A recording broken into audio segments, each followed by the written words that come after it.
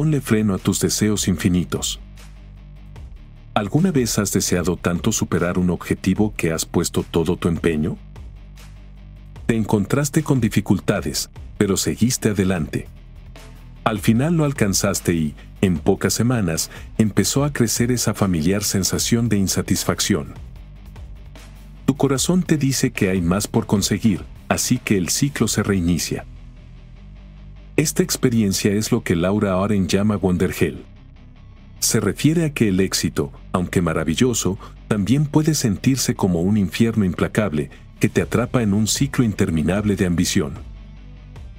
Si te pareces en algo a la persona media, te pasas la mayor parte de tu vida sirviendo a la sociedad, a los jefes en el trabajo y tratando de definir tu vida mediante el reconocimiento recibido de las personas que valoras. Sin embargo, debes romper con esto y darte cuenta de que la validación de otra persona no representa tu verdadero valor. Del mismo modo, tu sueldo no es lo que vales, y las críticas no reflejan quién eres. Comprender esto te ayudará a dar un paso atrás y reflexionar sobre quién eres y sobre las metas que quieres alcanzar, no las que te impone la sociedad. Identificar tus valores y tu tolerancia al riesgo allana el camino hacia el éxito personal y la satisfacción futura. A medida que avancemos en el resumen, aprenderás a descubrir tu singularidad y a canalizar tu potencial para comenzar proyectos con beneficios a largo plazo. También abordaremos lecciones clave para afrontar los desafíos que conlleva alcanzar el éxito. Y si estás en un momento de tu vida en el que necesitas claridad, este contenido también te ayudará. Encontrarás una lista de preguntas de examen de conciencia para reflexionar y obtener orientación. No uses tus habilidades en lugares donde no te aprecien. Todo el mundo ha pasado por Wonderhell: empleados, empresarios, inventores, gente de negocios y políticos. El camino hacia el éxito siempre es tortuoso, con obstáculos, subidas y bajadas, y minas terrestres en tu carrera que podrían destruir tus sueños. Algunos triunfan y otros no. Aparte de los factores externos, los obstáculos personales y psicológicos dentro de ti, como la baja autoestima, la duda, la vacilación y la presión, podrían limitarte si no se manejan bien.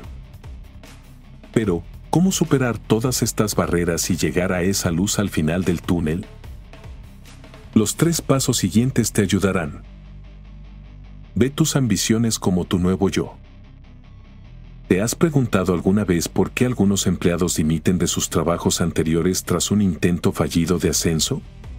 A menudo, no es solo porque no se los tuvo en cuenta para el nuevo puesto. Normalmente, esos empleados ya se imaginaban en el nuevo cargo. Hay algo en dedicar tiempo a prepararse y ser entrevistado para un puesto que hace que te pongas temporalmente en lugar de las personas que lo ocupan. Después de todo ese esfuerzo, muchos no están dispuestos a volver a una responsabilidad comparativamente inferior en la misma empresa. En la misma línea, aprovecha tu ambición. Utiliza tu imaginación para conjurar constantemente tu futuro deseado, y luego trabaja para conseguirlo. Aprende a asumir riesgos, crea tus propias reglas y forja tu camino. Convierte los desafíos en peldaños hacia el progreso. La perspectiva lo es todo. Aumentarás enormemente tu éxito cuando no veas los desafíos como obstáculos, sino como escaleras que debes subir para prosperar. Elige la coherencia. No siempre tendrás éxito en tu primer intento, pero eso no significa que debas rendirte. Siéntete cómodo intentándolo varias veces, asegurándote de que cada una de ellas esté libre del error anterior. Por ejemplo, empezaste un negocio secundario y ganaste un buen dinero con él el año anterior. Entonces, decides convertirlo en algo más grande el año siguiente. Sin embargo, pronto te das cuenta de que hacer crecer un negocio es muy distinto de la actividad secundaria ocasional que hacías. Ahora debes pensar en las operaciones, aumentar tu trabajo de ventas y marketing y contratar a las personas adecuadas. Todo puede resultar abrumador y puede que te sientas tentado de mantenerlo como un pequeño trabajo secundario. Pero eso no es motivo suficiente para dejarlo. Sigue esforzándote y te sorprenderá lo mucho que evolucionarás con el tiempo. Entramos en Wonderhell y salimos diferentes. Nuestra situación actual no siempre es nuestro punto final y puede que estemos a gusto con nuestros trabajos o con el poco éxito que hemos acumulado. Pero, ¿y si el presente es solo la punta de un destino mejor? Sam Tam era un músico de rock que prosperó con fama y fortuna en su campo. En 2006, formó su primera banda llamada The Slants. Al principio tuvieron éxito, los contrataban para espectáculos, hacían giras y disfrutaban de lo mejor de su carrera, hasta que decidieron registrar su marca para proteger los derechos de autor.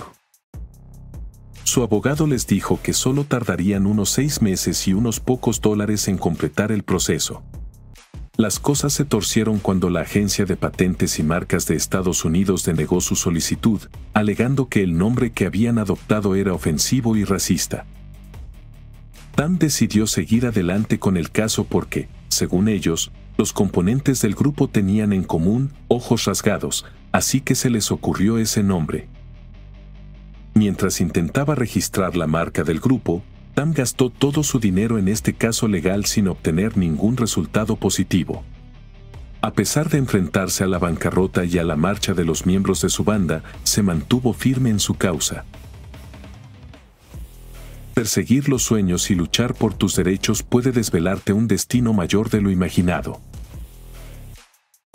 En 2017 ganó el caso judicial, obteniendo atención y reconocimiento mundial entre las poblaciones marginadas y con perfil racial. Tam convirtió lo que empezó como un grupo de música local en una sorprendente iniciativa mundial de apoyo a las artes y el activismo. Era músico cuando entró en Wonderhell, en un proceso de búsqueda de la felicidad. Pero al final se convirtió en una persona más grande y mejor, una sensación mundial, defensor de los derechos humanos y una voz para el pueblo. También creó una organización sin ánimo de lucro que lleva el nombre de su banda, la Fundación Slants.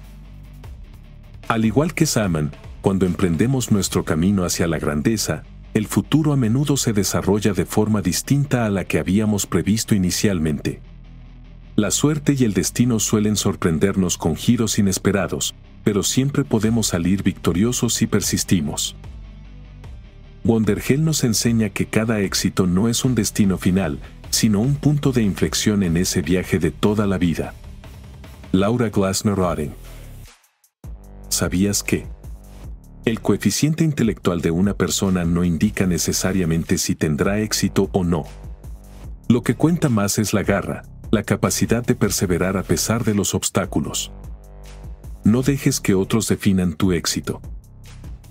Vivimos en una sociedad en la que existe presión e intimidación por parte de compañeros, amigos y, a veces, familiares. La gente te valora comparando tu vida con su riqueza y sus logros. Utilizan indicadores económicos para determinar tu clase social y te sientes mal por circunstancias que ni siquiera estaban bajo tu control. En las escuelas, los profesores intentan medir tu inteligencia, concluir si serás brillante y valoran tu vida basándose en numerosos exámenes y pruebas. En el trabajo, es frecuente que los supervisores y directivos antepongan los objetivos de la empresa a tus intereses y bienestar.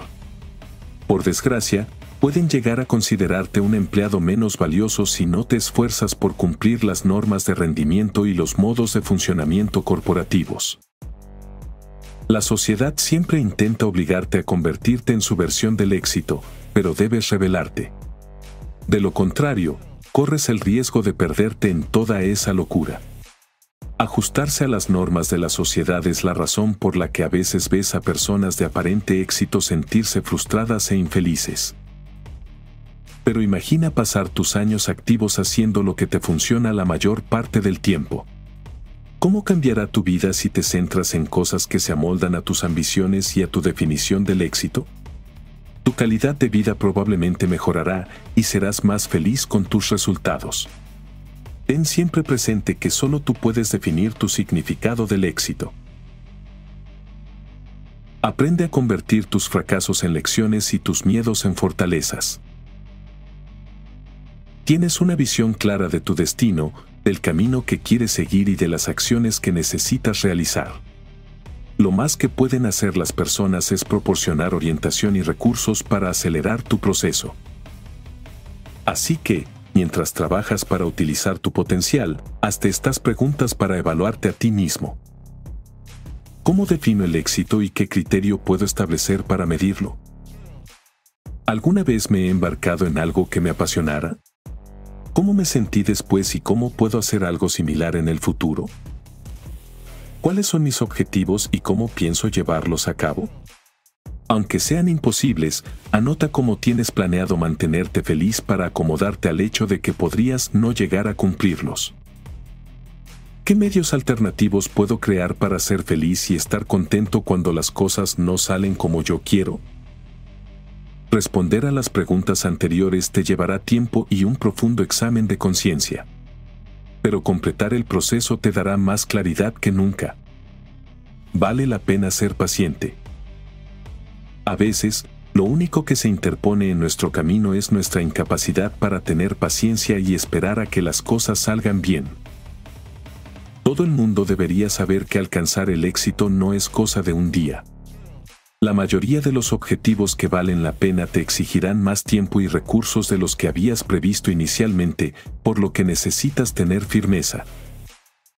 En 1972, la Universidad de Stanford llevó a cabo un experimento con malvaviscos y algodones de azúcar, ahora famoso, para probar la gratificación retardada en los niños. Cada participante en la prueba se sentó en una silla con un malvavisco colocado ante él o ella. La instrucción era comerse el dulce o aguantar 15 minutos y conseguir 2. Por supuesto, algunos flaquearon, muchos no podían esperar los 15 minutos para que les dieran el doble. Para evitar comer inmediatamente, algunos niños se distrajeron del malvavisco que tenían delante. Pensaban en otra cosa o descansaban en su silla, algunos jugaban con las manos o cantaban sus canciones favoritas. Los 15 minutos habían pasado antes de que se dieran cuenta. Después de la prueba, los psicólogos hicieron un seguimiento clandestino de los niños que no se comieron su malvavisco inmediatamente. Estaban entre los más listos e inteligentes de la escuela y destacaban en sus estudios. Esto se debía en gran parte a que mostraban algunas cualidades que reflejaban la gratificación retardada y la autodisciplina que también eran evidentes en la sala de pruebas. Los demás niños que cayeron en la tentación no eran necesariamente menos inteligentes o sensatos. Otras razones podrían haber contribuido a sus acciones, como el bienestar personal o el entorno social familiar. ¿Distraído? Por eso sigues sin alcanzar tus objetivos. Identifica tus distracciones y elimínalas. En tu viaje por Wonderhell, eres como los niños del experimento. Tendrás muchas pruebas y distracciones tentadoras en tu camino. Algunas de ellas requerirán mucho aguante para superarlas. Si no ejercitas la paciencia, puede que no llegues al final de Wonderhell. Podrías abandonar tu sueño a mitad de camino o conformarte con menos y alejar ese gran futuro que te espera. La capacidad de tener paciencia no es algo natural para todo el mundo. Sin embargo, es un rasgo que puedes dominar si te lo propones. Por ejemplo, la atención plena, estar plenamente presente y consciente sin juzgar, puede ayudarte a ser más paciente. No te esfuerces en ser perfeccionista en todo. Utilizamos la palabra perfeccionista para describir a las personas con un nivel de exigencia personal excesivamente alto. Estas personas solo aspiran a lo mejor respecto a sí mismas y a los demás. A muchas personas orientadas a objetivos les gusta que los demás las vean como perfeccionistas. Durante las entrevistas, es bastante habitual oír comentarios como: trabajo en exceso, estoy tan comprometido con mi trabajo que a veces me olvido de comer. Me excedo en mis horas de trabajo y empleo fondos personales para financiar proyectos en el trabajo. Procura apasionarte por lo que haces y ofrecer los mejores resultados, pero también ten cuidado porque el perfeccionismo puede afectar negativamente a tu carrera. ¿Cómo? Eres humano, así que los errores son normales. Sin embargo, un afán desenfrenado de perfección a veces puede impedirte reconocer tus errores, obstaculizando potencialmente las oportunidades de crecimiento. Además, el perfeccionismo puede llevar a la procrastinación. Empiezas a esperar el momento perfecto para empezar proyectos, y como todo el mundo sabe, difícilmente hay un momento ideal para empezar algo, así que sigues dando largas y perdiendo un tiempo precioso. Laura Otting clasifica el perfeccionismo en 3 grupos. El primero es el perfeccionismo orientado a uno mismo, que consiste en ser concienzudo, competente y flexible a las críticas para mejorar el desarrollo personal. El segundo tipo es el perfeccionismo orientado a los demás, que implica ser sentimental y crítico con la competencia y el rendimiento de los demás. Este perfeccionismo crea una atmósfera caótica en el lugar de trabajo y donde quiera que se aplique. Esto se debe a que implica criticar constructivamente a los demás y no esperar otra cosa que una rápida mejora de la otra persona. No siempre es buena idea juzgar a las personas en función de su rendimiento, corres el riesgo de crear un ambiente de envidia y competencia. El tercero es el perfeccionismo de orientación social, en el que la sociedad exige perfección y nos juzga basándose en normas convencionales. Este tipo nos presiona para que rindamos por encima de nuestra capacidad, lo que en la mayoría de los casos resulta imposible. Un ejemplo destacado es la presión indebida de las redes sociales, donde la fama y la riqueza son sutiles armas de fuerza e intimidación que minan nuestra autoestima. Curiosamente, el perfeccionismo orientado hacia uno mismo puede ser beneficioso. Te hace superar a la competencia. En los 2 últimos tipos es donde surgen los problemas. Ser juzgado por criterios poco saludables provoca malestar y agotamiento, reduciendo el rendimiento a largo plazo. Somos lo que hacemos repetidamente. Por tanto, la excelencia no es un acto, sino un hábito. Aristóteles. Convierte las pruebas de la vida en combustible para tu futuro. La profesora estadounidense Brené Brown pasó años estudiando a personas que se enfrentaban a la vergüenza para observar cómo la superaban. Mediante entrevistas, trató de descubrir las fuentes de valor y confianza que les permitían sentirse valoradas y reintegrarse en la sociedad tras experimentar dolor, vergüenza o tragedia. Observó que estas personas tenían que llegar primero a un acuerdo consigo mismas. Tenían que creer que eran aceptables, dignas de amor y un regalo para la sociedad. Adaptarte a las realidades del presente puede ser el principio de tu historia de superación. Hay muchas personas que han tenido experiencias que han puesto en peligro su vida y su carrera, pero que han salido fortalecidas. Quizá tú seas una de ellas o al menos conozcas a alguien. En cualquier caso, aquí tienes 2 historias inspiradoras para añadir a tu lista. El orador motivacional y exfutbolista Orlando Boone fue agredido racialmente una vez por la policía y le metieron drogas en el vehículo. Esta situación acabó con su carrera como deportista profesional, pero libró sus batallas legales hasta el final. Los agentes tuvieron que afrontar las consecuencias ante la justicia y la experiencia le inspiró para crear la fundación Voice of One Team, con el fin de enseñar a los jóvenes resiliencia y liderazgo. Casada y confinada en un país extranjero a los 16 años, la defensora de los derechos humanos Sandra Safar se negó a dejar que sus circunstancias la silenciaran. Safar aceptó su realidad y vio que aún había vida fuera de su mundo enjaulado. Escapó y más tarde se convirtió en la voz de las niñas casadas prematuramente y bajo coacción, salvando a mujeres atrapadas en la misma situación en la que ella se encontró una vez. En la vida, la tragedia es inevitable, pero tu respuesta es esencial. En lugar de preguntarte, ¿por qué yo? O, ¿qué he hecho para merecer esto?, hazte preguntas productivas y reveladoras como: ¿qué es lo siguiente? ¿A dónde voy ahora? ¿Cómo utilizo esto de forma positiva? Estas preguntas te ayudarán a redescubrirte. Y empezarás a ignorar esa voz supresiva que te dice que estás acabado.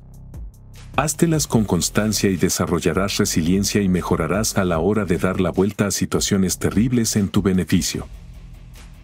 Esta capacidad de elegir tu respuesta es la razón por la que antes mencionábamos que podías entrar en Wonderhell y salir como una persona totalmente cambiada, una versión mejor que tu yo anterior porque has experimentado un desarrollo personal y te has creado una nueva vida en el proceso. Es posible que no estés contento con lo que tienes y en donde estás. Y también es posible que tengas miedo de dar pasos valientes porque no sabes qué ocurrirá si abandonas tu realidad actual. Tus emociones son válidas.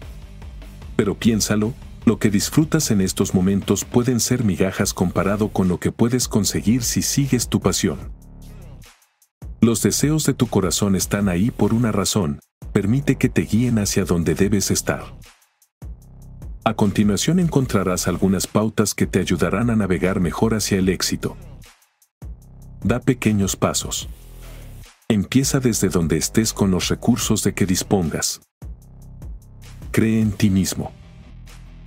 Permite que la vida te redirija. Recuerda que Wonderhell es un medio de desarrollo personal, así que mantén la mente abierta. Resiste la tentación de medir tu éxito en la escala de los éxitos o fracasos de otra persona. Por muy parecido que sea, el camino de cada uno es diferente. Alégrate de tu singularidad. Deja atrás tu pasado y aprovecha lo que tienes por delante. No permitas que los errores previos limiten tu éxito. No seas víctima del perfeccionismo. En todo caso, utiliza tu rasgo perfeccionista a tu favor, desafiándote siempre a hacer más. Pero al mismo tiempo, no te castigues por tu incapacidad para lograr ciertas metas. Además, intenta evitar la trampa de la procrastinación. Ten siempre presentes las directrices anteriores. Aunque no consigas lo que habías planeado, las lecciones que aprendiste durante tu viaje te convertirán en una persona diferente. Y tu próximo paso será mejor que el anterior, ya que seguramente evitarás repetir errores pasados.